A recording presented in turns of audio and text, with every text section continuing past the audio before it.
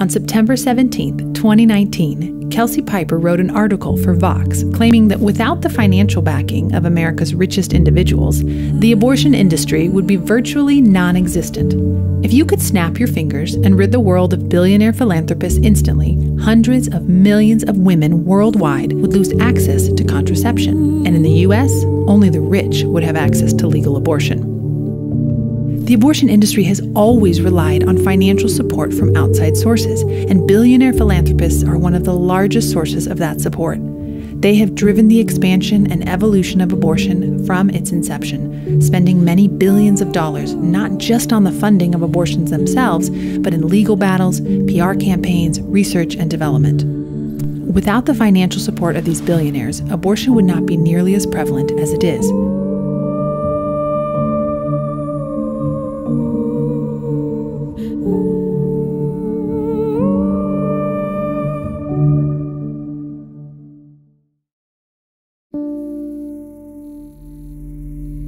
The top backers are the foundations of Bill Gates, Warren Buffett, William Hewlett, and David Packard.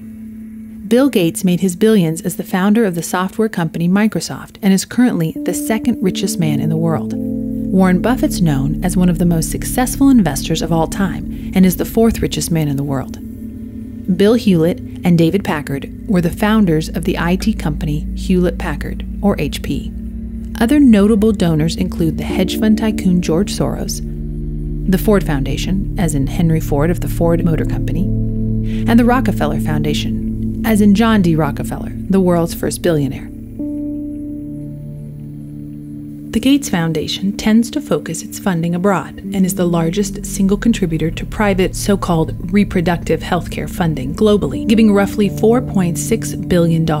It has also spent about $278 million in this category in the United States. Behind Gates, Warren Buffett's foundation, the Susan Thompson Buffett Foundation, granted $3.4 billion globally and is the largest donor for U.S.-based funding, awarding about $1.5 billion in the reproductive health category and $565 million in the reproductive rights category between 2003 and 2018.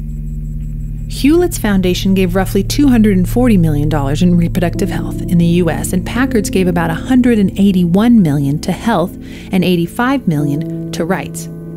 So, what interest do these incredibly wealthy individuals have in abortion? Most will cite women's rights, female empowerment. However, their actual objective is one they are less eager to draw attention to: population control.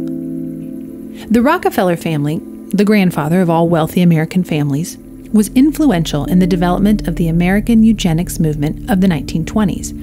This movement saw the rise of compulsory sterilization laws and later served as the basis for the eugenics movement in Nazi Germany.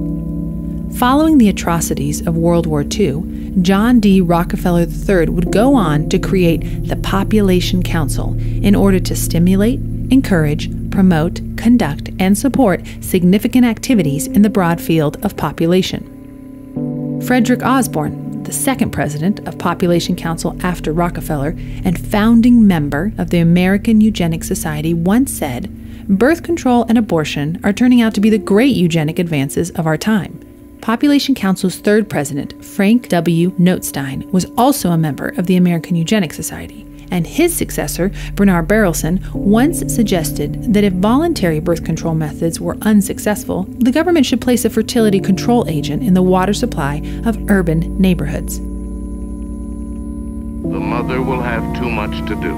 She'll be tired and cross, and her health will suffer.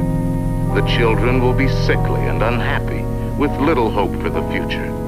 This picture can be true for countless families if the number of children born is left to chance. But fortunately, this need not happen anymore. Today, things have changed. Modern science has given us a key that makes possible a new kind of personal freedom: family planning. Today, family planning can be accomplished by several effective methods.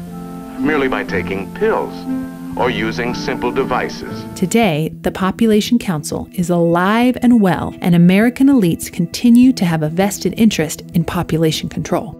The Population Council itself has received funding from the Gates Foundation, the David and Lucille Packard Foundation, George Soros' Open Society Foundation, the Rockefeller Foundation, and the Ford Foundation. One issue that really grabbed me as urgent were issues related to population, reproductive health. When our foundation first started up, it was focused on reproductive health. That was the main thing we did, because I thought, population growth in poor countries is the biggest problem they face. You've got to help mothers who want to limit family size have the tools and education to do that. The problem is that the population is growing the fastest where people are less able to deal with it. So it's in the very poorest places. In 1997, Warren Buffett's daughter, Susie Buffett, told the Chronicle of Philanthropy, "Population control was what my father has always believed was the biggest and most important issue. So that will be the foundation's focus." Buffett biographer Roger Lowenstein wrote that Warren had a Malthusian dread of overpopulation's potential negative effects.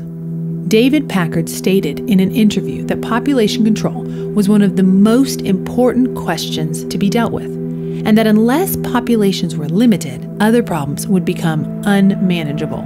Packard's son once said, "My father felt that all the progress we had made toward a better society was going to be destroyed if there were too many people." Today, efforts to expand the reach and impact of abortion have been focused on the abortion pill, and it is these same billionaire philanthropists that have fueled this effort. The patent rights to the abortion pill were donated to the Population Council by a French pharmaceutical company in 1994. The council subsequently formed the pharmaceutical company Danco Laboratories to manufacture and market the pill in the United States. Danco Laboratories has been shrouded in secrecy from its inception, refusing to release the names of its investors and executives. Furthermore, it has been shielded by the FDA, who in an unprecedented maneuver concealed the name and location of the manufacturer of the pill, as well as the names of the experts who reviewed the pill. In spite of its secrecy, we do know that Buffett, Packard, and Soros foundations have all invested in Danco Laboratories. Genuity Health Project, which sponsored U.S. abortion pill clinical trials, is also funded by Gates, Packard, Hewlett, the Rockefeller Foundation, Population Council, and other anonymous donors. Additionally, the family planning organization called DKT International, which distributes the abortion pill internationally, is funded, once again, by Gates, Buffett, Packard, and Hewlett. Near the end of her article, Kelsey Piper from Vox poses this question: do philanthropists care about women's health care for the sake of those women, or just as a form of population control? To answer your question, Kelsey, these philanthropists only care about your right to choose as long as you choose what they think is right. The fact is that the abortion movement has always been fueled by ultra-wealthy individuals as a means to control global populations, promoting the killing of children and exploitation of women under the guise of reproductive health and women's rights.